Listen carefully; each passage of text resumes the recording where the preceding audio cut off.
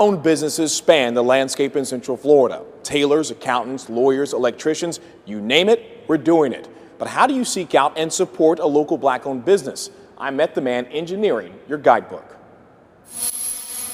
You know, it's all love, and we want to keep pushing each other up. Russell Drake is an engineer. By trade, he builds things. What he's working on right now takes construction, but not the physical kind. I saw an opportunity to enlighten the community about businesses that were Black-owned that needed support overall. During the pandemic, Russell wanted to do something to support the community of Black-owned businesses he knew was suffering. Now, you sought out to do, what, 100 businesses in 100 days? Actually, I sought out to do just the month of February initially because I didn't know if I knew 100 businesses, but I said I at least, after being here 20 years, should know 29 businesses, at least 29 businesses of good merit and quality that I could support and highlight. Russell visited a different Black-owned business each day, hoping a simple shout-out on Facebook would increase their foot traffic among his thousands of local friends. That original goal of just Black History Month, if I can make it to 300, I got to go to 365. I have to. Became the whole year. Everything from accounting firms to law firms. I did fitness studios, as well as I would say just edutainment businesses. Also did clothing businesses. I caught up with Russell at the first business he visited when the mission began, Island Time Caribbean Grill in East Orlando. You don't know what a business owner goes through, especially when a pandemic hits.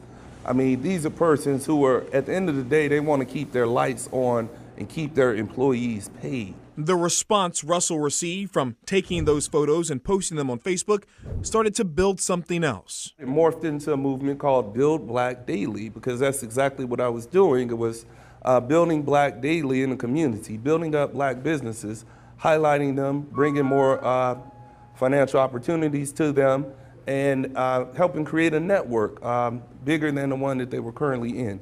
Build Black Daily has its own Facebook page, website, and within that website, a guide, 74 pages long, of Black-owned businesses local to here in Central Florida.